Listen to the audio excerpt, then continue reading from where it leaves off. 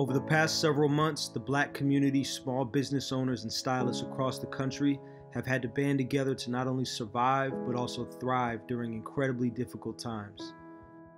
Our community stylists have dealt with tribulations from all sides, from protesting their right to survive, to figuring out how to support their families during shelter in place, to figuring out how to keep clients healthy as the country reopens.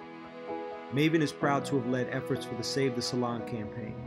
With your help, we raised over $1.25 million and distributed $500 relief checks to over 2,500 hairstylists. Our community came together, backed by a 10-to-1 match by Jack Dorsey's Go Start Small, Serena Williams, Ben and Felicia Horowitz, the Charles and Lynn Schusterman Family Foundation, and the Libra Pritzker family. I'm very grateful for this gift, for this blessing that y'all have given me. Like, just to know that I have a support system out there that really cares about me in such of a time like this, I am forever grateful. I do really appreciate something from our community helping us out. Thank you very much. Thank you guys so much. Thank you so much. Thank you.